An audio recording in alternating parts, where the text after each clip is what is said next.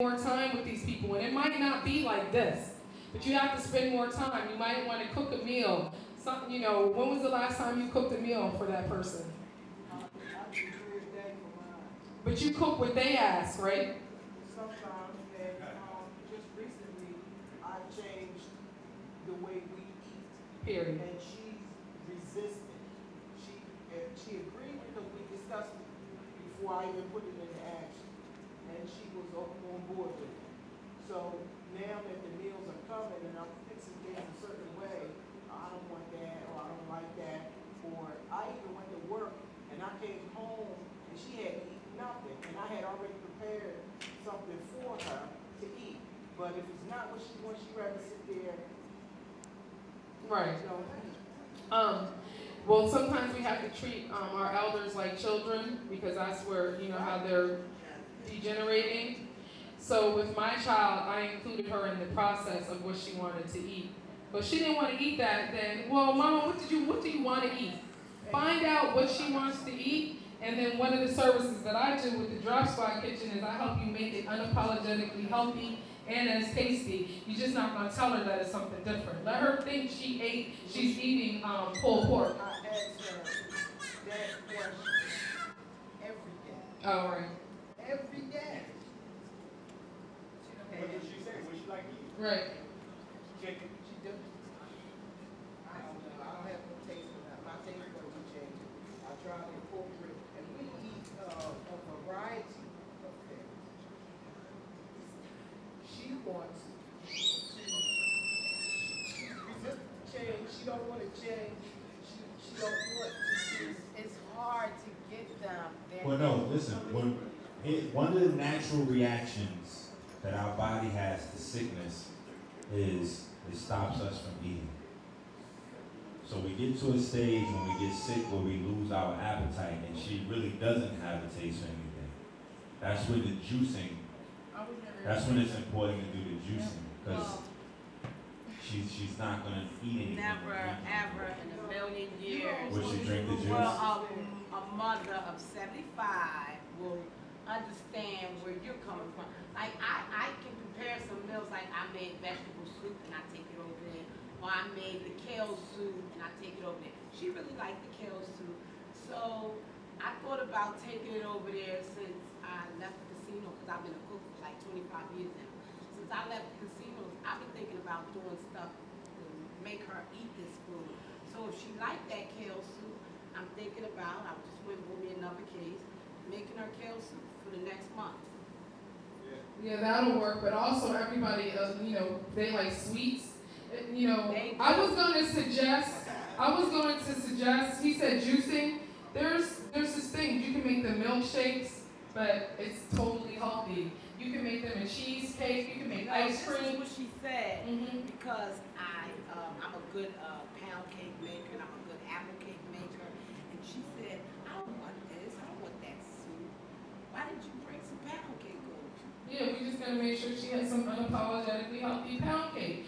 And the point is to give her what she wants, to make sure, like your pound cake, this pound cake's gonna really have the true essence of pound cake in it, like real lemon and stuff like that. Because what I found is like the lemon imitation and all that type of stuff, I've been able to make stuff like my grandmother was making, Right. and it tastes just as good. Exactly. So that's all you're gonna have to do, and that's gonna increase and stimulate everything so that her appetite comes back, and then you start being able to add more and more. But remember, I was talking about earlier about the spirit and the feeling. People can, these people, they can feel like animals because of the state that they're in. They can feel our fear. They can feel our lack of education, and they can feel our frustration.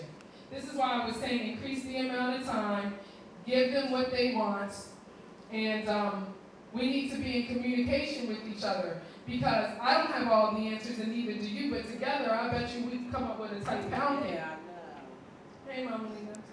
I just want to say, sometimes Sue has to move the mind to get into a rut. I'm 74, and sometimes I get into a real rut where I'm just depressed because I'm sitting around, I'm not moving, and nothing makes me feel worse than sitting and not moving. But one of the things that's really good is the music.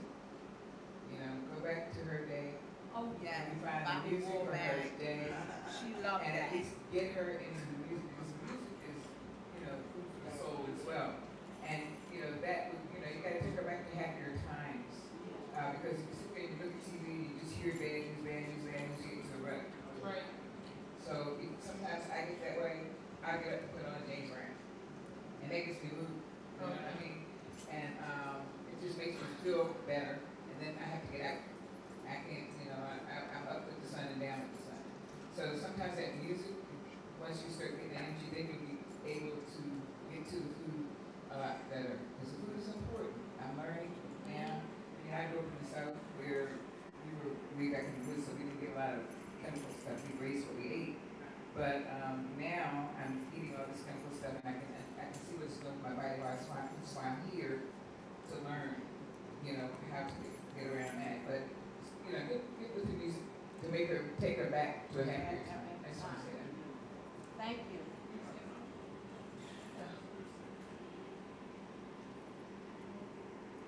Any more questions? Yes, sir. I had a question about aloe.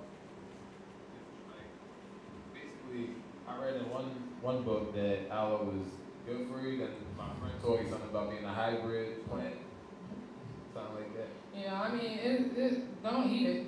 Don't. No, don't eat it. But I use it in my hair.